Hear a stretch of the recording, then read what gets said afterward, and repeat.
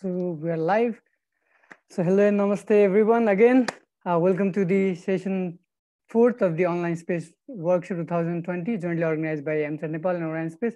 I am Saurabh Porel, your host for this 4th session. With me today we have Mr. Tom Walkinshaw as a speaker, Mr. Jitin Thapa and Mr. Rakesh Chandra Prajapati as a participant.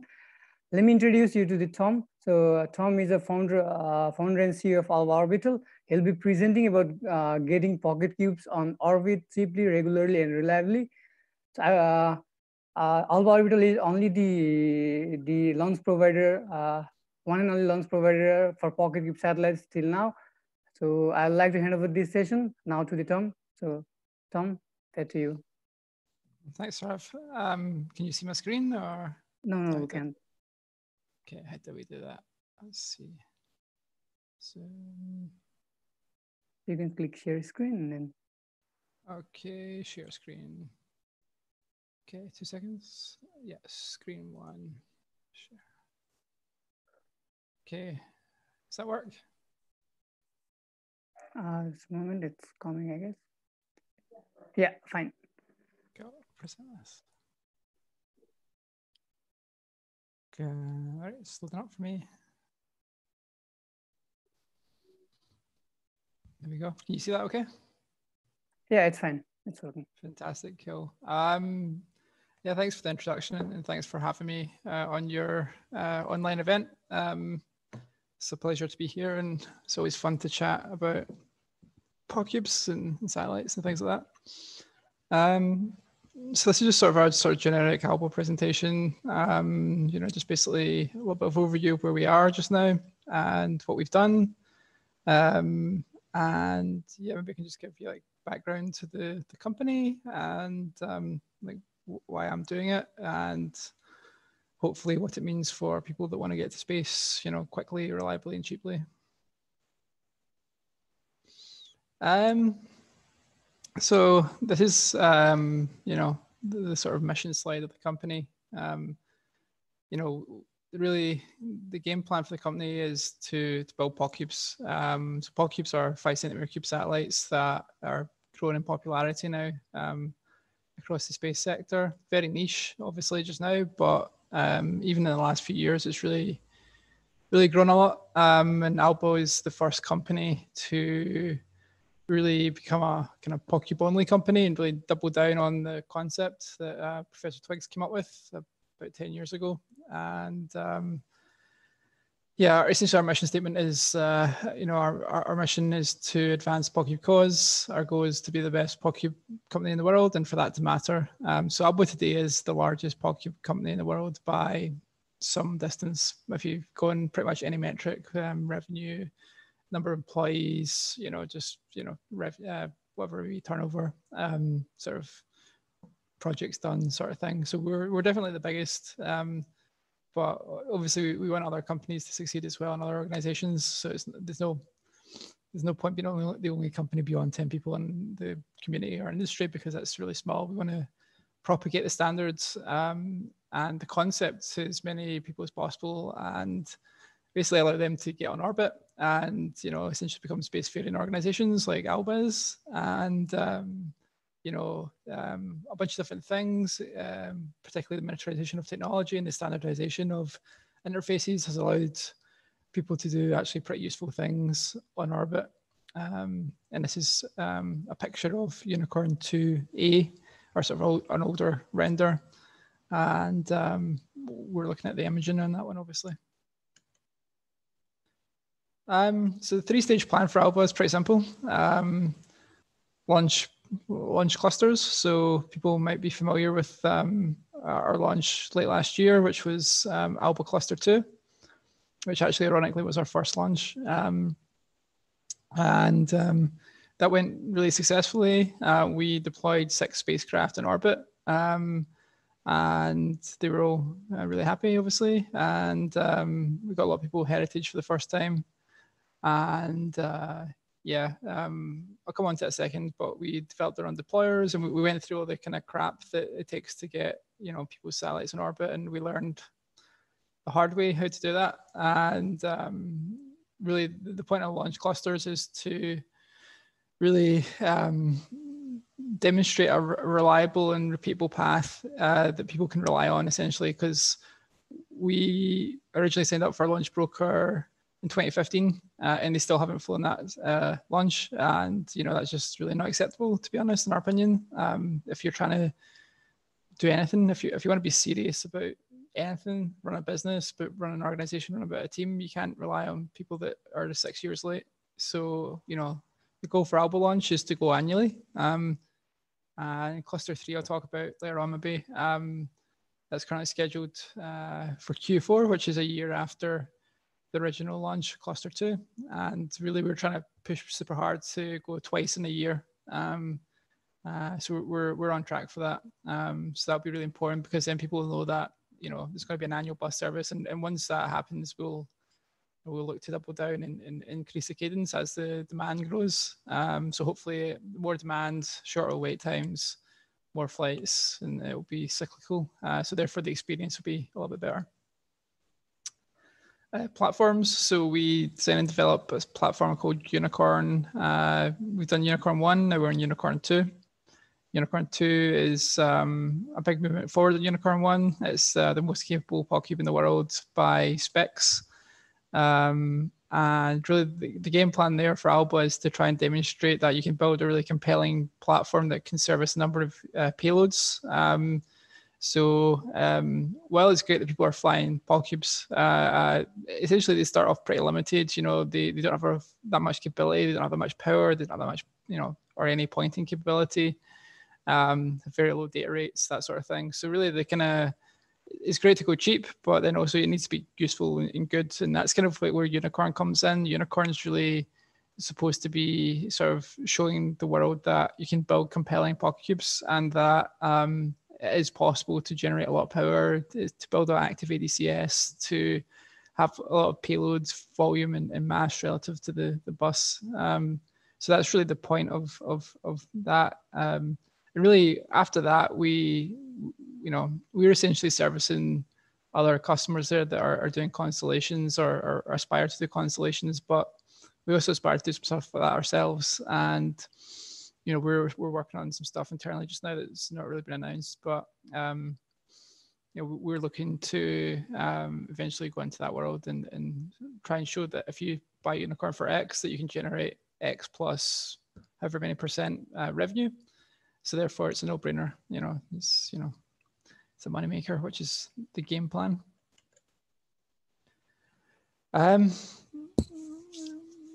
So 2019 was quite a good year for Alba, probably their best year ever, if I'm being honest. Which, in terms of the achievement standpoint, we really, certainly the second half of the year, we really picked it up and we really blasted it. Yeah, obviously the main talking point was we successfully integrated and launched 6 satellites into low Earth orbit. So it's currently 5 still in orbit. So you can go chat to most of them. They're mostly amateur and they have open protocols and things like that. So it's really great to see so many success stories coming from that launch.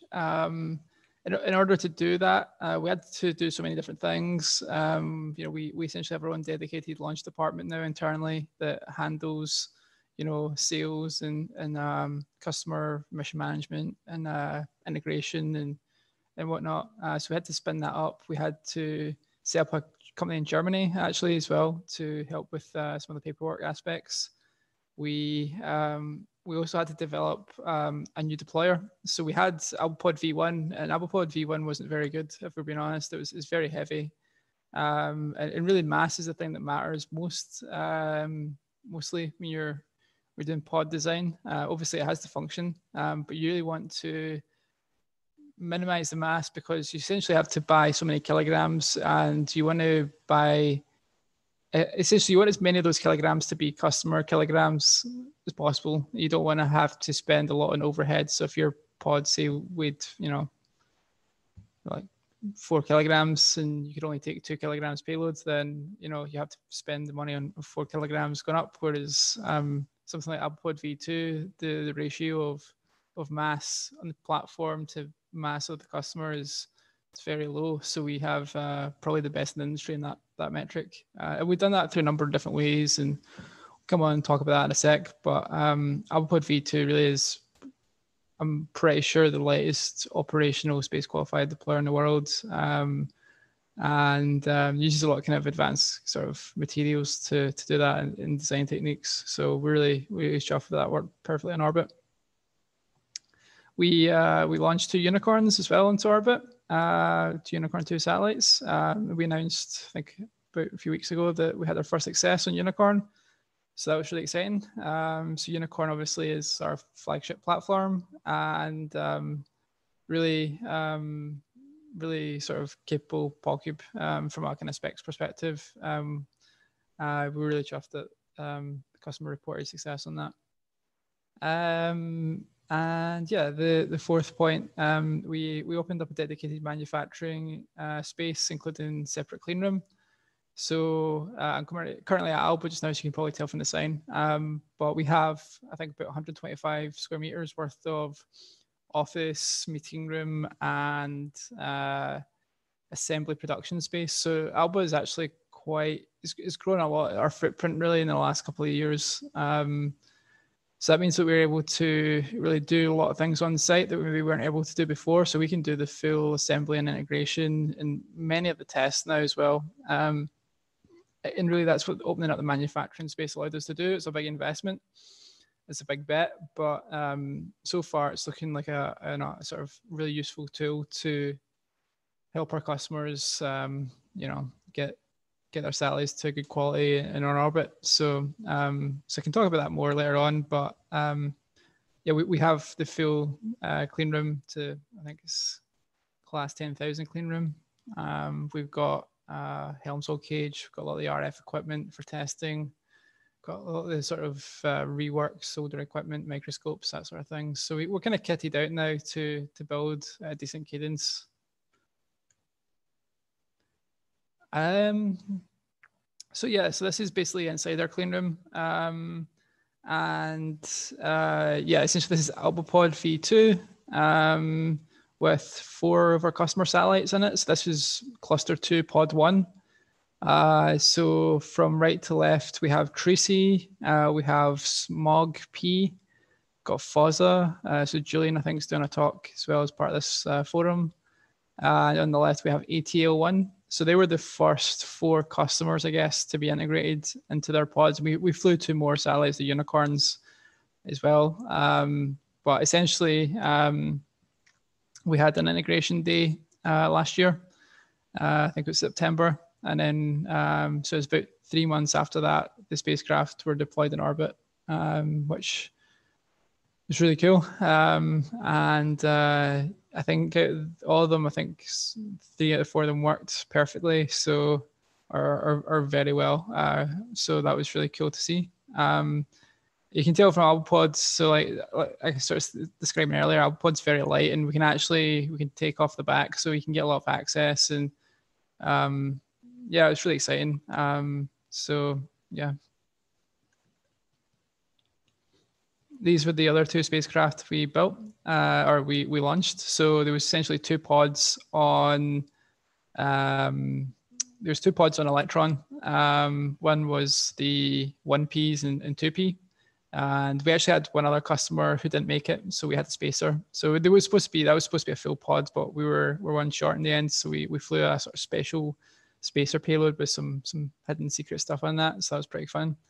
But this is the team that built Unicorn, and relatively small team as a satellite team goes. Obviously, compared to most PodCube teams, maybe quite big. And obviously, we're a full-time professional company. And yeah, essentially Unicorn. I think the defining feature of Unicorn is its huge wings. You know, it's really designed around creating lots of power for people. That's really what the customers care about. They want power to run their payloads, and if they don't have the power to run their payload, they're not happy. So we designed it with that in mind. We generate approximately, or pretty close to 20 watts peak beginning of life, which is really good for a PodCube. I think the closest to that would be, maybe a watt or 2. I don't think there's any other PodCube in the world that's got above 2 watt peak. to my knowledge. I think probably one watt and one a bit watts is kind of everyone else. And we're up at 20, obviously. So it's, 20x more power, which is really useful. And that really allows us to drive the ADCS system and reaction wheels and torquer rods and run a lot of the kind of like spendier parts when it comes to a power budget, which it also have a lot like leftover power for the payloads, which is really the main thing. Yeah.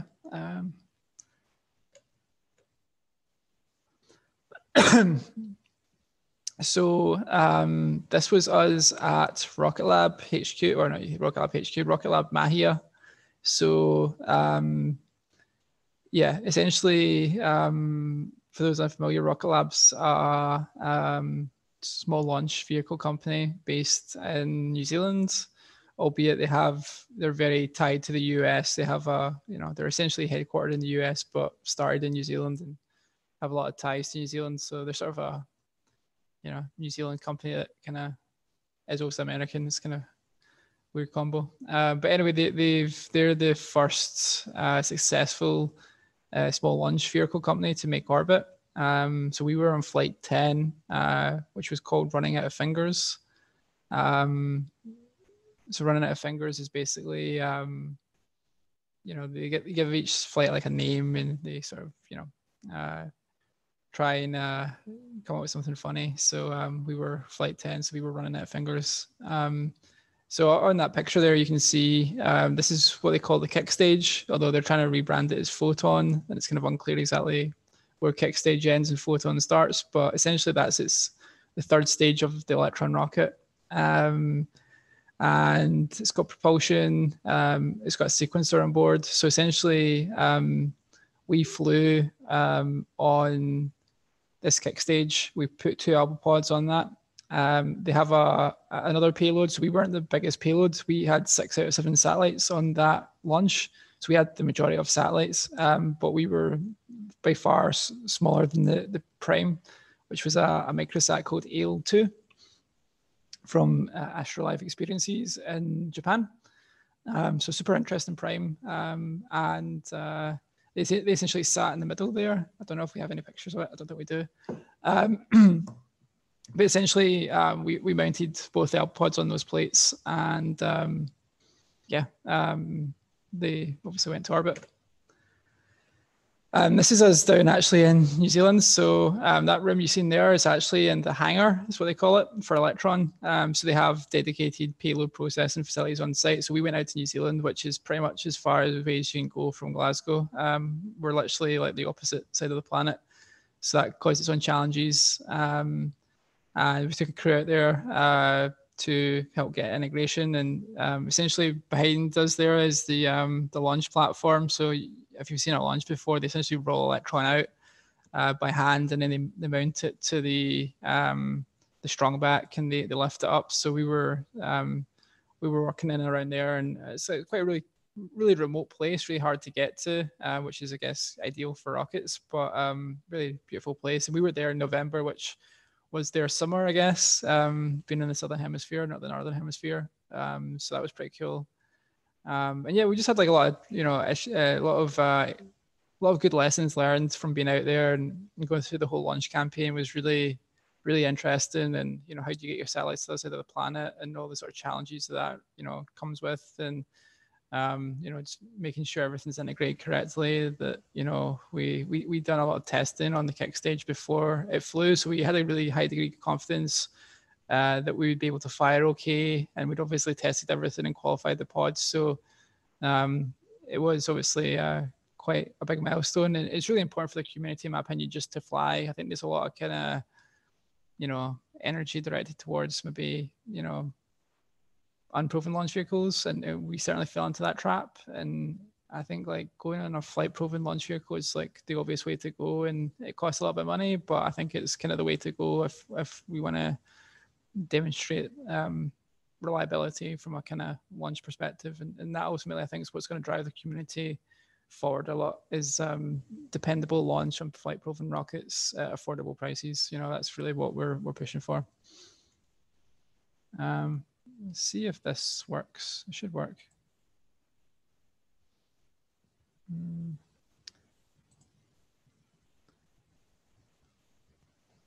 Yeah, so this is basically the video of what I was describing.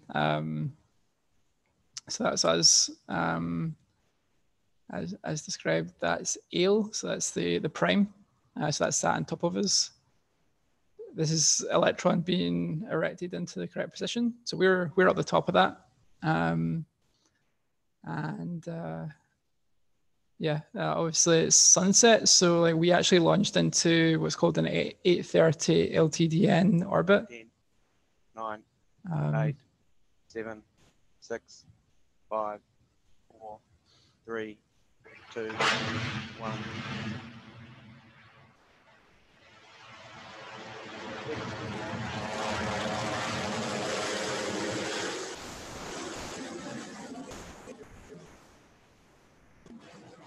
I'm not sure if you can hear the audio. Oh, we can hear you. Okay. Yeah, cool.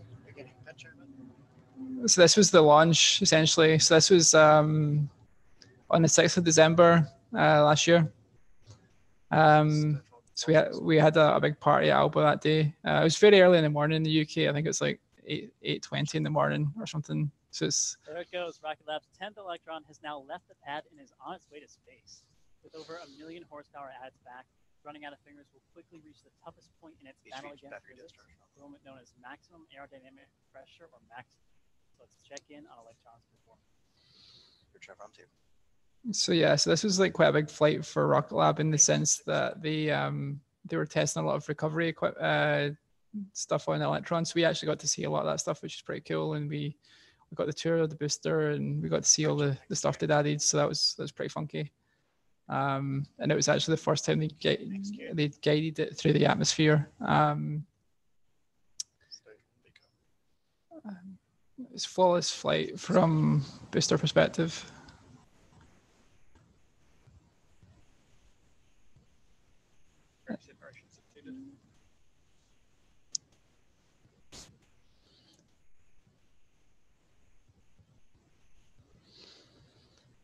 So yeah, it only took about, I think, 9. On the left, we have visual of stage 1 during its first controlled re-entry into the Earth's atmosphere. The data we receive from this guided re-entry will aid in our future recovery plans. We'll continue to broadcast this view as long as we can for you. So it only takes about 9.5 minutes to get into orbit or something like that. Once you light the rocket.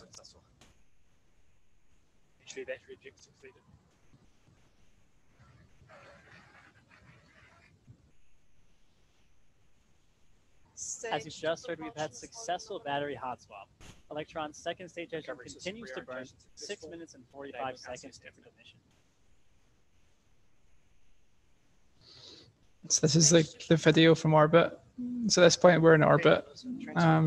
So that was quite a big moment for us, to be honest. As a company, we'd never actually made orbit until that point, and to make orbit with 6 spacecraft and our own deployers and 2 spacecraft we built and 2 payloads was, not the ideal way to make orbit. Usually people start with like 1 satellite or 1 component and they build it up, but we kind of started with quite a crazy launch, and fortunately it was all pretty successful. So yeah, that's really hopefully opened up space now for the PogQ community to start to fly stuff more regularly, which is really kind of what it's all about in our opinion. So that was really, this is a time lapse of that launch. I'm not sure what other slides I've got here. So that was 2019 achievements, I guess. Moving forward, we were working on the next launch cluster, so Alpha Cluster 3. So that's something that we're pretty close to announcing a lot of news on that front, and it'll be all very exciting news for the community. Currently scheduled for Q4 2020. We're all currently on track for that. So that will be the biggest launch in PogQ history, which is really exciting, really, in my opinion. It's it's really going to be huge. So it's I think we've already said, but it's going to be the first double-digit PogQ launch most likely.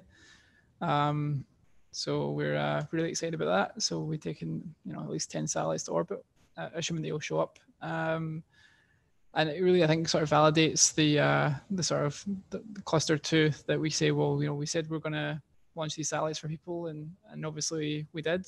And now, people can start to rely and trust on ALBA launch to get them to orbit. And we've demonstrated Unicorn as well. So really, it's exciting times at ALBA to kick on. Something that I don't think I've really got on any of the slides, but we've also opened up our own ground station. So we'll be making more announcements in that front in the next few weeks. But we have now our fully autonomous ground station. It's operational, or essentially operational, pending final location. So it'll be it is a trailer basically, so we can relocate that. So we're going to move that out to Germany to be part of our German entity. So that's going to do final checkout testing just now.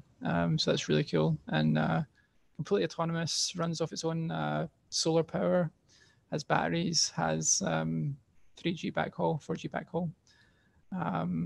So you can drive it remotely. So it's really, I think, going to be a really important product for us moving forward.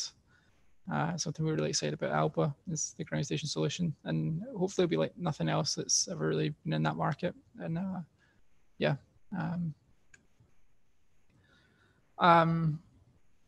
Yeah, so I'm kind of coming to the end of the slides now at this point. So hopefully that's given you kind of a gist of what we've done so far and kind of what we're all about. I mean, we're all about ball cubes and launching. We can get people in orbit for 25k euro, which is the lowest commercially available price. We list our prices. We don't do deals. Is what it is, and we're now proven that we're the lowest cost orbital, the lowest cost way, lowest flight proven solution if you want to get a satellite in orbit, essentially, which for us is like quite a big deal because we want to open up space to new actors and build cool stuff in orbit. Because obviously historically space is very expensive and very hard to do. So yeah. Our goals for 2020, it's always tricky to know what goals to set ourselves. Obviously last year was a bit of a crazy year for many reasons, but in particular, obviously, once we get 6 spacecraft to orbit and 2 unicorns, where do we go from there? So really we set this internal goal to try and get an image down from orbit. No one's ever done that on a PolCube before. That's quite a big moment in our opinion for the community. And we also think that could potentially be a useful business opportunity for PolCubes to do sort of niche imaging, go after niche imaging data sets that maybe are somewhat overlooked or not worthwhile for a bigger platform to go look at, but maybe a capable PolCube can maybe, or a couple of PolCubes could maybe start to target like really kind of niche applications there. So with ALBA Connect coming online, with ALBA Pod proven, with Unicorn proven, really then at that point, it's just basically of getting our licensing sorted, which is something that's currently going through the process with ITU. We're really in a good place, I think, to try and make this happen. And we might not make it this year, but I'm pretty sure that we'll have a good go at it. And if not, we'll learn from it and we'll soldier on and we'll make it happen. Yeah, it's quite an exciting future, I think. So. This is some of the ground station stuff. Actually, I kind of forgot I'd left this in.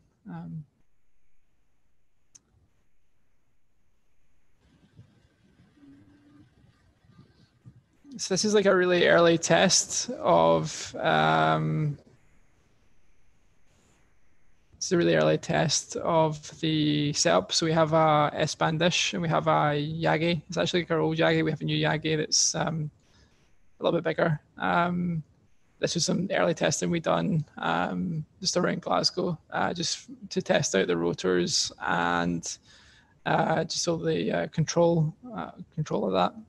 So we were able to demonstrate that we could slew, that we could set the thing up, quite quickly in a new location. So this was before we got the trailer. So the trailer has really allowed us to increase the flexibility. And this was running off like a generator, but the new version actually runs completely off solar. And that's been operational now for some time. And we have about 1 kilowatt of storage on the ground station. We generate, I think the panels are 300 watt panels. We have total, 3 times 100 panels. We have 4G backhaul, which is really great. So we can dial in and talk to the ground station. And we have like a lot of redundancy and things as well. So we're just sort of like going through the checkout phase on that. And we'll probably be selling this as like kind of solution to people. So people could like buy an Alba Connect ground station, or also part of Unicorn that we will operate our own ground station in Germany. That will be the kind of default ground station for the Unicorn customers should they wish to buy that package. So that's all quite exciting, I think. And yeah, I'd say like stay tuned for more news on that front. I think that's really going to be sort of an important product for us, and it's quite a cool solution now. And yeah, we'll see how it goes. So yeah, that's pretty much all I've got. So I think it's about half an hour. So hopefully that's kind of covers most of the boxes. Obviously, if you have questions and stuff, then I'm happy to answer. Yeah, thanks for the opportunity, I guess, to chat about what we're up to. Yeah, thank you for such a good presentation, Tom. So Thank I have a question. So as far as I know, you started with PocketCube shop, right? So you started building subsystem and selling subsystem, but then what made you shift from building subsystem and selling subsystem to the launch provider? What made us switch to go from making components and platforms to doing the launch? Yeah. We kind of do both still, I guess. So we do have Unicorn customers, and we do hardware for people, and that is probably where most of the guys in the company are employed. But we don't really do individual components anymore. We don't really do sort of, sort of ones and twos. We kind of just build full systems. I think it kind of, people who've been around the Pocket community for a while will know the main problem in the community is lack of launch. I mean, it's a common problem. I mean, Alba would have been so much bigger and more successful had we actually launched in 2016 when we were supposed to. I mean, I would think so, So without solving the launch problem, there really is no community. So it's really the first problem that needs solved. Albeit we spent maybe 3 or 4 years trying to build components and trying not to die, which was super hard. We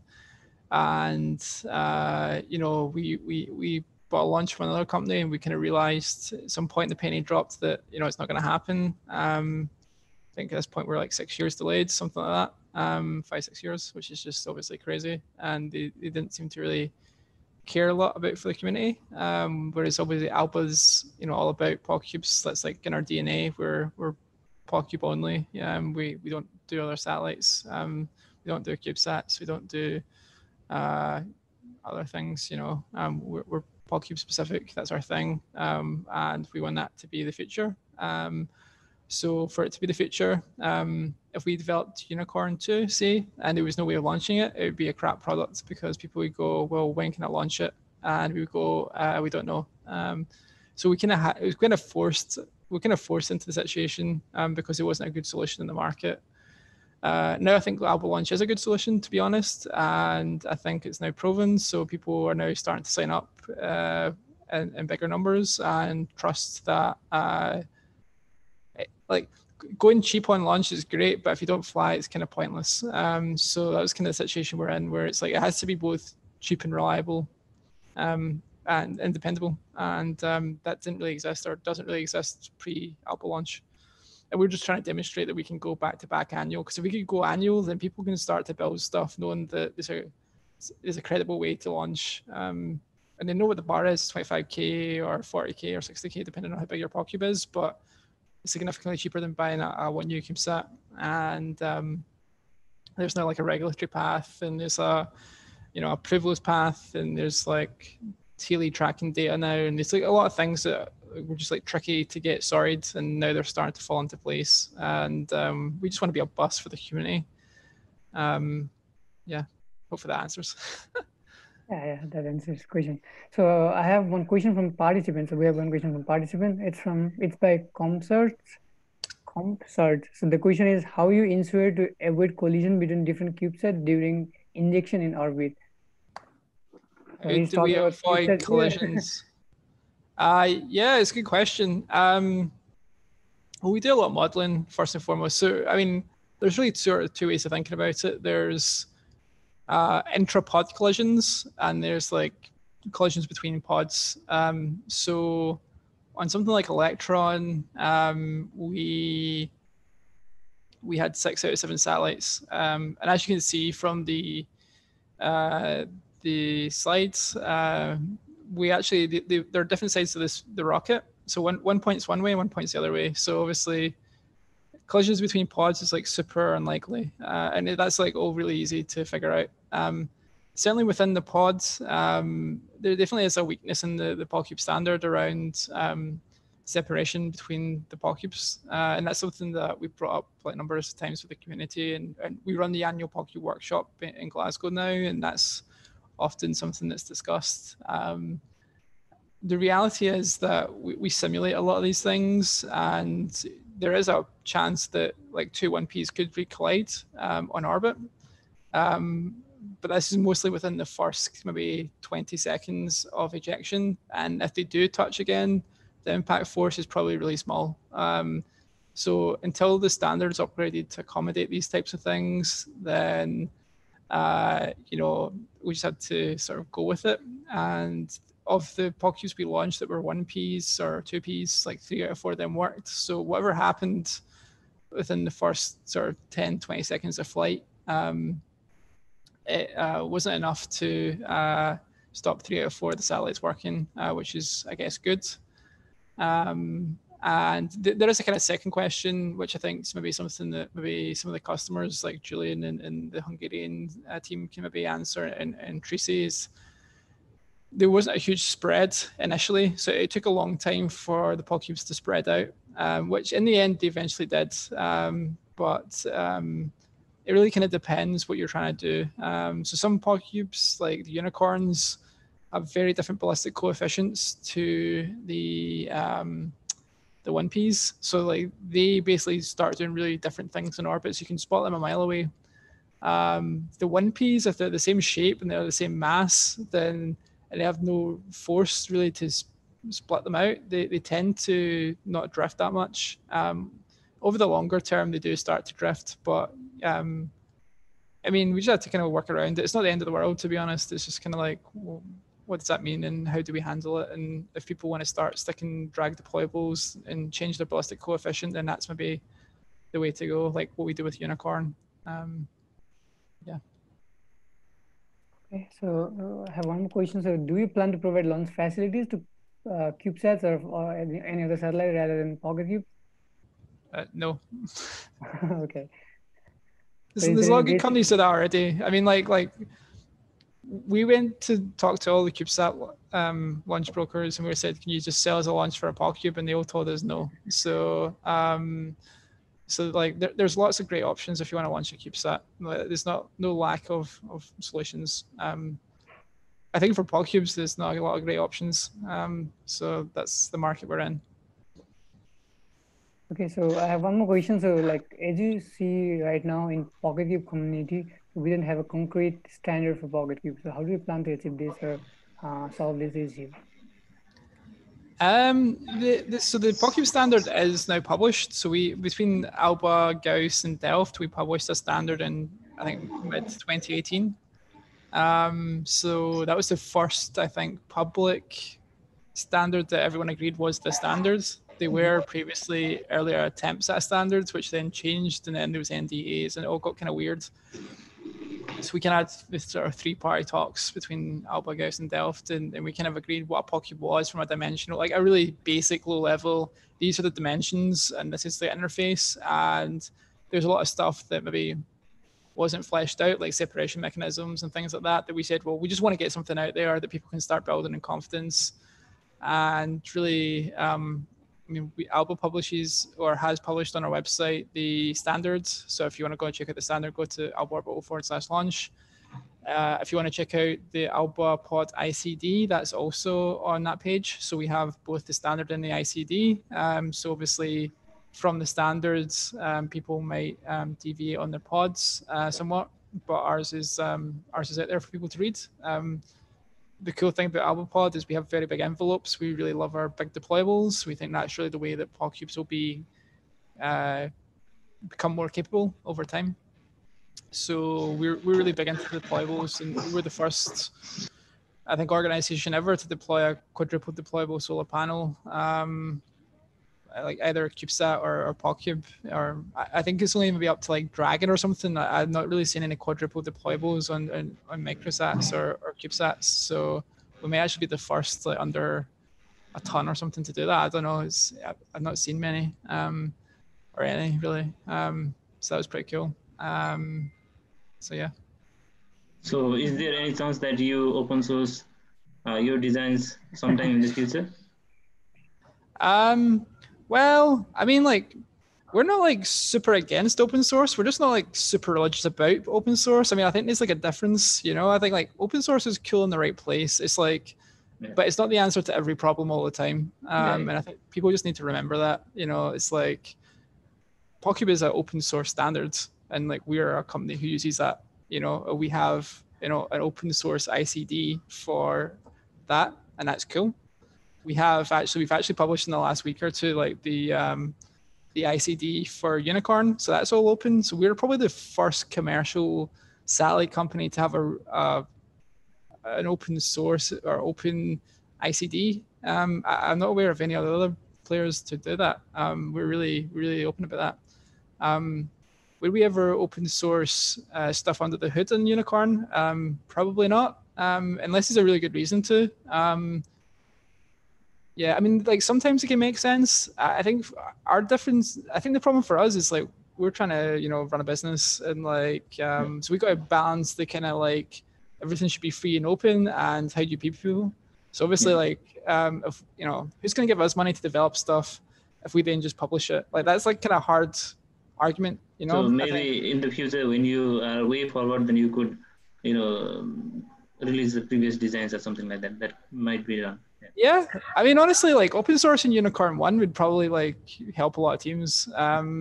Whether it's really like, the problem is like then like you need to do documentation to a certain standard, and there's like a lot of work that goes into just like, you know, even though we have the design, like, you know, it's an internal design, and it's like got some maybe things that aren't so pretty on it, and you know, it's not really been designed for external consumption. It's designed to be, you know, an early prototype essentially. So yeah, potentially we could release older versions as we develop the new version. Yeah. Certainly when I think Unicorn 3 comes around, then that will really supersede Unicorn 2 a lot. So we're not really sure when that will happen, but yeah, I would say we're, as a space company goes, we're probably one of the more open ones. We're probably not open compared to most people in the community. But I would say like the PodCube community is kind of an anomaly in the space world, you know, when it comes to open source. Like the level of adoption, can be a good thing, you know. It's not like it's good or bad. It's just yeah. I think the other thing that Alba is maybe good at that maybe other space companies aren't is that we're just really open in terms of communication relative to most space companies. You know, we take part in all the forums, we host a workshop, we invite everyone to come to that, and we share, like, you know, we have open houses, so people can come and hang out at, in Glasgow at the open house for the workshop, so people can kind of come around, hang out in a lab, see spacecraft that are going to orbit. And I'm not sure like any other space company does that. So I'd say like we're not like religious about open source, but we're also not like super anti open source. We just kind of like, we treat it like a tool. You use it for the right job, and like not every, it doesn't solve every problem, but also being super proprietary about everything doesn't help with the community either. So it's like that balance, you know, that's how we're trying to walk the line. So yeah. So what about your plan? Tom? Okay. Hey, sorry. Tom, like I would like to know the challenges in launching these pocket cubes. Like one of the factor was the size, right? Yeah. Could you put some light on that? Yeah, I mean, I think last year took a few years off my life, maybe a decade off my life. It was pretty stressful, all the things that happened. Yeah. So in terms of like the size and tracking, so like it's sort of like people, the main problem outside the Pocket world is kind of people think they can't be tracked, which if were true would be, you know, a bad thing. But obviously that's not true because we have the engineering data that says that that's not true. So it's really, the problem we have is more a perception problem. Like, so people don't think they can be tracked, which if enough people think that, it's a problem, because even if it's not true, because then you need to tell them, oh no, you're wrong. And here's why you're wrong. So, I mean, it was literally, I mean, probably one of the craziest moments of my life was basically like 2 or 3 days before launch. Like the launch license was being held up by FAA, and I think they just realized we were flying pocket cubes, and they're like, what the hell is this? You know, and like it set off a bunch of alarm bells in different government departments. They're like, what the hell are these things? We just thought they were CubeSats, and like, they're not actually CubeSats. And it seemed like no one had read the actual license from the, you know, it was kind of a very last minute, oh crap, what are these things? And they're already integrated on the rocket and they're about to go to space. You know, they're in the hangar, they're encapsulated. It's going to be very difficult to take them off. So we had, you know, we had a lot of drama there, and we essentially had to convince NASA and the DoD that they were wrong, which was not easy, because NASA tends to think they're right, because they've obviously done a lot of cool stuff. And you know, it's like, well, here's the engineering data, and they were sort of arguing, they kind of like, well, we don't think they can be tracked. It's like, well, look at the data, we sent you the spreadsheet, here's the TLEs. And in the end, we had to do like a number of things. We had to spend quite a lot of money, to be honest, to try and make the Pocketcubes fly. We had to commission reports. We had to do a lot of hand holding, there's a lot of stuff went into it to get them comfortable. But thankfully they signed it off, and there's really a lot of drama. Obviously Pocketcubes went in orbit, and I think the main game plan for the community should be really just focusing on the TLEs and the trackability. We're also really fortunate in that Space Fence came online. So Space Fence is the Air Force's $1 billion radar. So that happened to come online just about the time we were launching, which was just luck, I guess, more than anything. And that really helped a lot pick up the Pocketcubes. I mean, really the issue is the 1Ps. Like the ones bigger than 1Ps, they don't really seem to care too much about. It's really 1Ps. And really the problem with 1Ps, it seems, is that if your antenna doesn't deploy, then you're very hard to see. So it's really, that seems to be the threshold. Not impossible to see, because we've seen Fozza and Tracy, and they don't have their antennas out. But certainly that's something we're sort of considering about how we maybe modify things to, you know, could we look at potentially drag deploying some of the 1P antennas so that they could definitely deploy and then they'll look bigger in radar, or what can we do, you know, to help that? Because obviously, worst case scenario, people deploy, they don't boot up for some reason, they're a brick. Essentially, you're tracking a 5 centimeter object. And if you're on the UHF or S-band radar, then a monopole or a dipole makes you look a lot bigger, much like a stealth fighter looks really small on radar. Like you can make your radar cross section much bigger than your actual size if you reflect the energy in the right way. And a big piece of metal at the right length for that wavelength is a great way to make yourself look big. So that's kind of like the dilemma we have just now. I mean, I think I'm hopeful now that we've got 16,000 TLEs or something like that there'll be more support. But obviously, the more the Pocketcubes fly, the more TLEs are generated, the more people get comfortable with the concept, the more we can create, you know, papers and stuff and create awareness that actually Pocketcubes are trackable. I think that's really the goal. And this year, hopefully, if Cluster 3 goes well, then there'll be another 10 objects out there that will be trackable and show up on radar. So that'd be really good.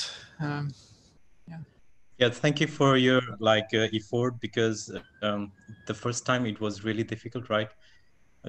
Now you have proven that we can detect, the radar can detect it, but still, like, do you think we will face this problem again when we go for the next launch, or do you think the topic is closed? Like FCC, yeah. I don't know. I mean, it's like, I mean, I would hope it's closed, but I mean, given our luck, it probably won't be. I mean, The good thing is that going into it this time, we have more data. I think like engineers kind of can't argue with you when you have data. Like that's kind of like the ultimate way to win an argument with an engineer is data. And the more data we have, the stronger our argument should be. And like I think they have legitimate concerns. I mean, if you're operating the ISS and you think you can't see the objects and there's humans on board, like you're right to kind of be nervous. I mean, like it's not like that's an unreasonable position. I guess our problem is mostly just trying to demonstrate the trackability and potentially even the error bars on that tracking, so that we can say that, you know, what's the actual uncertainty. And that's something, I mean, I think maybe people in the community could maybe look at is something that would be really useful is the uncertainty in the TLEs and all that sort of stuff. I don't think it's a done deal that, you know, we're not going to have issues. But that being said, I think we demonstrated a way, and hopefully, you know, essentially launching a year after that with, you know, another 3,000 or 4,000 TLEs, all the POCUBes showed up on radar, all the fears were sort of misplaced, and we could demonstrate that. I mean, the trick is going to be going to higher orbits, and that's kind of something we're going to run into in cluster 3 is like what's the feeling above ISS? You know, that's going to be tricky, but it can be tracked. So we'll see how it goes. I don't think it's a done deal, but I think it's getting pretty close at this point. We still need to demonstrate that FCC will license 1Ps. FCC demonstrated that they would license a 3P, and that was great. So that's the first POCUBE that had been licensed post-swarm and that whole incident. So that was really great that the 2 unicorns were licensed, but we haven't got any 1 or 2Ps to US yet. And there's not really been any sort of people that have all went through the full process. So we've got Stanford and Carnegie Mellon going through the process in the US just now. So hopefully they will be seen favorably, and the data from cluster 2 will be really useful in that argument to say, well, you know, if this Spain and Hungary in Germany can fly 1Ps, and why can't the US fly 1Ps? You know, US likes to be number 1. They don't like to be told that they're behind Spain, Germany, and Hungary. That's not really the way they like to operate in space. So we'll see. Okay, and my next question would be, I mean, we are attracted to PocketQube because of the cheaper launch cost. Yep. But if you compare unit cost or the cost per mass, it comes to be expensive compared to CubeSat, and I find it sometimes difficult to convince other people who are building CubeSat come over PocketQube because you know, it's cheaper, but per mass it will be quite expensive. And like, why is it so? And can we make it cheaper? Yeah, I mean, there's like different ways of viewing it. It kind of depends like how your program's set up and like, do you cost your time and things like that. I mean, I think what's cool about POCUBE is that if you have 30 grand, you can put a satellite in orbit. Obviously, if you like, it's like buying a car, right? It's a bit like saying, well, if I had 100 grand, I could buy a Bugatti. So therefore, why would I buy a Ford Focus? You know, it's like, well, if you don't have 100 grand, you have no car. So it's like really like, in my mind, it's like all the people that are flying POCUBEs today probably would never be flying satellites. Really, like I wouldn't be flying satellites. A lot of other people wouldn't be flying satellites. It's not like, certainly like in the hobbyist, amateur, university world, the alternative is not fly. Whereas if you already have funding for a cube, another thing that really winds me up about this is people who build CubeSats and never fly them. It's just like, well, what's the point in that? You know, it's like, what's the point in don't you value your time? It's like, how many days, weeks, months, years of your time do you spend doing a paper project? It's like, what's the point in that? You know, like, it's like, oh, we don't have 300K to launch our 3U or 6U. It's like, well, why don't you pick something you could actually afford to fly? Like, because you essentially just spend all your time doing a paper exercise, and at the end of it, you got a piece of paper. Whereas if you build a POCUBE, it's in orbit. So it's like, well, you learn so much more by flying something than you do by talking about it or dreaming about it. So like, for me, it's just like, I'm quite pragmatic and I just want to get stuff done. And the number of people who have ideas for satellites and the people who have started a CubeSat and the number of people who've actually flown, there's like a great funnel I know, right, people have flown CubeSats now, and there are a lot of CubeSats, but if you look at the numbers, they're largely driven around like Planet Labs, Inspire, and the big boys. So there's a lot of people not flying stuff. There's a lot of people who are like endlessly delayed. There's a lot of people who will never seriously get to orbit. Like case in point, CubeSats, you know, like people bought these cheap CubeSat kits and they still haven't flown. And they're like, oh, well, it's like a lot cheaper than PodCube. It's like, yeah, but you're never going to fly. So, you know, what's the point in that, you know?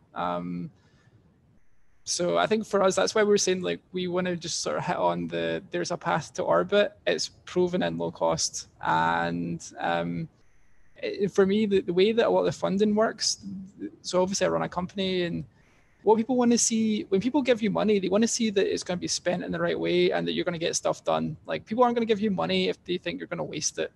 So for a lot of people, if they could get their 1p on orbit and say, hey, I got 1p in orbit, like say Julian went from, you know, chatting to me or like a year and a half ago to having a satellite in orbit, you know, a year later. And, you know, certainly he made a lot of good moves. And I also told him to avoid certain things like, you know, don't do chipsets because they won't be trackable and you won't get licensed, and just kind of steer people right down the right path. So then they're in a position then to say, well, hey, I actually flew a satellite. Let's go and try and get some more money from a position of I've got working satellite in orbit, or I've demonstrated that I'm capable to do X. And like, had it just been a paper project, it probably would have never flown. It would have never went anywhere. If it's going to be like a 2U CubeSat, you'd have to get like 300-400K.